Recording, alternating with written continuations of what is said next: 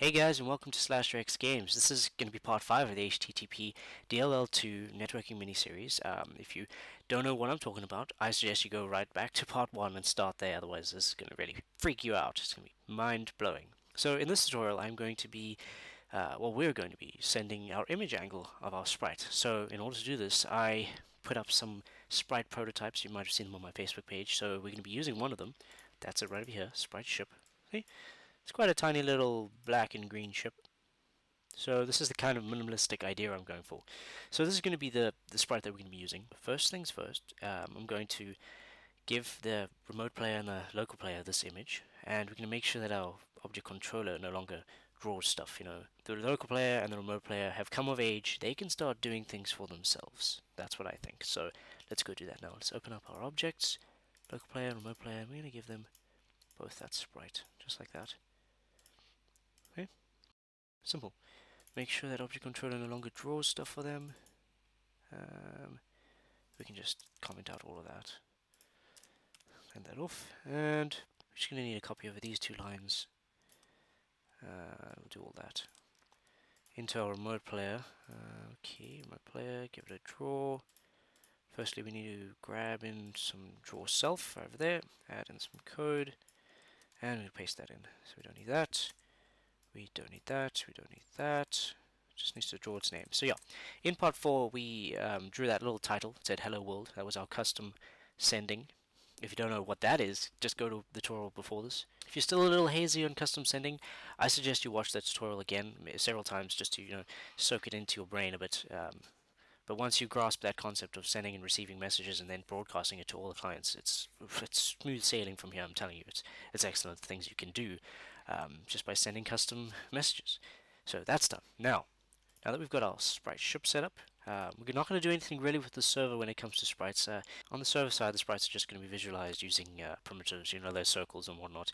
So we're not going to worry about that. But the server is going to need to broadcast all the image angles of the clients to all the other clients. So step 1. We're going to go into our object controller right over here, and we're going to locate wherever we send variables every step. So that's when we send our coordinates, our v speed, our h speed. We're going to go over there, and we're just going to whack an image angle. It's really simple.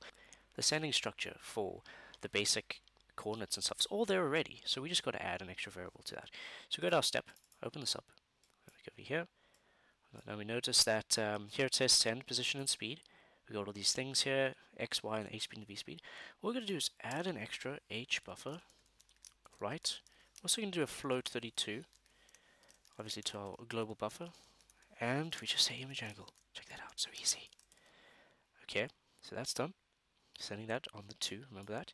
Going down, now we're going to be receiving back from the server that image angle. Notice over here, we're storing it into a temporary variable, so I'm going to go to the top and add a temporary variable called angle. Go back down, 943, angle equals h buffer, read float 32, also from the global.buffer, global buffer. Alright, then down here, object remote player, it's checking the server ID, then we're going to create a variable here called server angle equals, and we're just going to set it to this 943 angle. Very simple. Now, we're going to keep in mind that we've now sent the image angle, we're receiving the image angle, but now we need to create the server angle variable in object remote player. Notice there's nothing else here in this step event that needs to change, right? So let's go out of here. We need to go to object remote player, move that to the side, make sure in our create we have something called, create over here, server angle, and we're going to initialize that to 0, just like that. Okay, then in our end step, open that up. Here it says x, y, and we're setting it up to some stuff here. We need to make sure we say image angle equals server angle. See? Pretty simple. Now, because we got our draw self, it's going to get that image angle there, and it's going to, spin itself around, depending on what that specific remote player is doing. So, that's done. Right like that. Close all these. Let's go back into our controller. So we were sending it 2 when we sent all these very important variables through every step, sending it 2. Another thing, I'm going to make the local player over here, I'm going to make him point towards the mouse. If you don't know what the following code is all about, I do have a tutorial on making your object point towards mouse. It's in the banner. Give that a click. It'll open a new window, so you can pause this, check that out, and return if you want to. So here we're going to say image angle equals point direction. Pop this up, and we want the x and y of this object to point towards the mouse x and mouse y, just like that. Alright, so now we have our image angle. We are sending that through and whatnot, so that's all good. That's all good. So, done. Now we're going to go into our server side. That's here on the left. Open up our object player. Just remember, on the server side, object player receives the messages, and on our client side, object controller does everything. So here we go into our step. Open that up. So here we go. Just as the controller of the client, the controller of, well, the player of the server side is always going to be sending broadcasting the coordinates and all the very valuable information about each player to all the other clients. So down here we've got if has start equals true, write it to, and here we're writing all the very important variables. So just like we did in the client, we need to add an extra one here. H buffer write float 32 to the global.buffer. Append that there, and here we're going to say image angle, because already we're getting from object player, so we're going to send its image angle. But perhaps, let's make something called client angle, because remember we are going to be just using primitives. Yeah, client angle, just like that. So we're writing our ID, the x and y coordinates, the h speed, the v speed, and the client angle. Now if we scroll down, see where else are we sending these valuable coordinates? Right over here, case 2. A tag of 2 means setting the player's coordinates. So that's that message that came in. If we look at our controller over here, the step, you see it writes at 2. So that's coming in over here. So we need to make a variable called client angle. And that's what we are eventually sending out right over here. That's what we're sending out over there. So we're going to make this variable, and you know what, I'm going to copy this to save some time. Right like that. Now we don't create a temporary variable for all this client angle, because remember, we already are in this object player. So yeah, so we don't need a temporary variable at the top. So yeah, we're getting a client angle. So now we just got to go into object player, well here into this thing and set up client angle. Over here, create, make sure we've got something called client angle. Set it to 0, just like that. And because this is the server, we don't need to visualize this image angle in any way, unless you really want to. We're just going to be broadcasting that straight away. So that's done. What does this end step do? We don't have to worry about that. So yeah, it's going to be receiving, it's going to be broadcasting, so we can run through this real quick. If there's anything else I'm thinking... Nope. Okay, so our player is going to be rotating via this line of code here. Line 34, image angle equals point direction x, y, mouse x, mouse y. Now that it's changed its image angle, object controller is going to say here in its step, well, every 30 times a second, whatever room speed is, I'm going to be sending this image angle along with the v speed, h speed, the x and y coordinates to tag 2. Remember, tag 2. So we're going to the server, right here in object player. In its step, it's receiving tag 2. Go down to tag 2 here, case 2. It's getting all these things. It's getting the x, the y, the h speed, the v speed, and that angle. See, that's getting that right in here. So it's saving it in a variable called client angle. Now, in our create, we initialize client angle so it knows where to put it. And now after it's received it, it's also going to be broadcasting that same message. So back to the top, right to line 5 through 22. Here we have some code saying if we've started, so if the player's in the game, send its IDs, X, Y, his client, H speed, V speed, as well as a client angle variable. So that's why we initialized it, because if there is no client, because there's sometimes there's a shorter period of time between receiving and sending. So if it does the send just before it does the receive, it's going to be sending a 0, so that there's no errors right there. So that's why we had to initialize it first. So yeah, so it's going to be sending a 2 also, and it's going to be appending to this packet. It's going to be putting on client angle, which it received over there. Either it did receive it or it's 0 at this point. So we go back to the controller here, the step. Looking for 2 right over here, case 2, tag of 2 means we want to remove the remote players. So we're grabbing the image angle, the angle over here. So remember, because we're working with controller, we have to make a temporary variable right at the top. because this controller is going to be handling a lot of remote players, and we don't want two remote players to have the exact same angle. So every time this piece of script runs, it's going to delete that temporary variable and recreate it. So just like that. So we're grabbing the angle from this float32 from the server.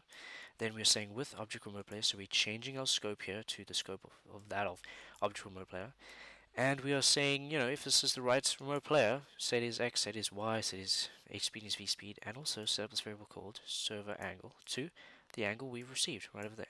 Now if we go into our remote player, let's find it over here, and we go into our create, we initialize server angle to 0, and then we also note that in our end step, it's got image angle equals server angle. So finally here we're saying, now that you've got server angle, set your image angle to that of server angle, and we'll see the whole rotation and everything all in real time. So then we go into our draw.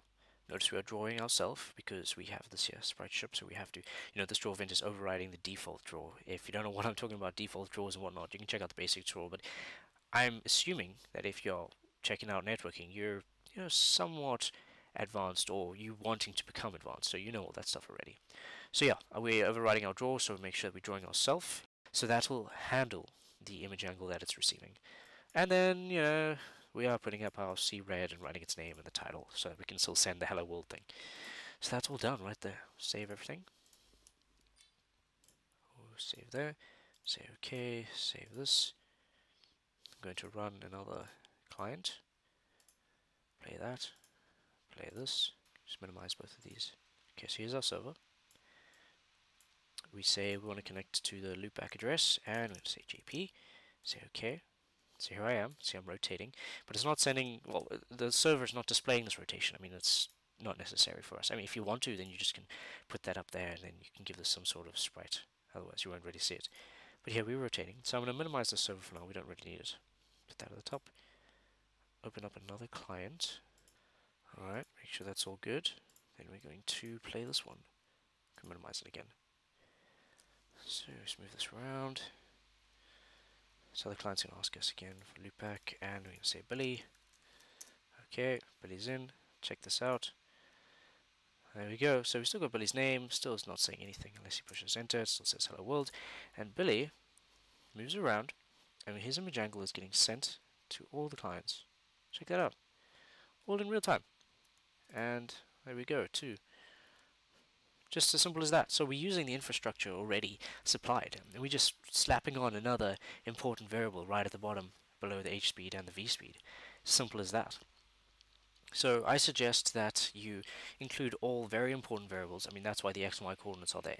Right in that section that sends room speed times per second, you know what I mean? And then later on, if you want, you can totally optimize things, check if the X or Y or the image angle hasn't changed, and if it has, then only send it. If it hasn't, then you don't have to send it. You can save some bandwidth right over there and speed up your game. So that's how simple it is to send your image angle. So in the next tutorial, I'm going to be setting up 3 sprites, and we are going to assign a random sprite to the player as he enters the game, and we're going to make sure that that custom sprite, whatever one has been chosen by the application, is sent to the server and then sent to all the clients. So a certain client is going to have a different sprite to another one, and it's still going to be sending its image angle. I just thought that it would be better to first send the image angle before we start sending custom sprites, because when it comes to the important variables that you need to send, sometimes, for example, what I like to do to spice up some of these sprites is when you shoot, then maybe one of the cannons has a different kind of sub-image, and it kind of makes it look interactive, like it's actually shooting. Then you want to send one variable for the sprite that is being sent, and then another variable for the sub-image, and that can get long. So I like to put the most important variables that need to be sent all close together. That's why you got an X and a Y and your V speed and your H speed and your image angle. Those are the basic, most important variables that need to be sent, and then we can just append to the rest of that packet as many other, maybe non-essential, but still, sort of important variables right to the end of that. So I hope you found this tutorial educational and helpful. Please feel free to comment, rate, and subscribe. I do look forward to all your suggestions and comments. It's really great stuff, guys, with all this interactivity. If there's anything specific that you'd like to see as this mini-series progresses, now's the time to say so, because I'm kind of putting together an idea of what the end game is going to look like.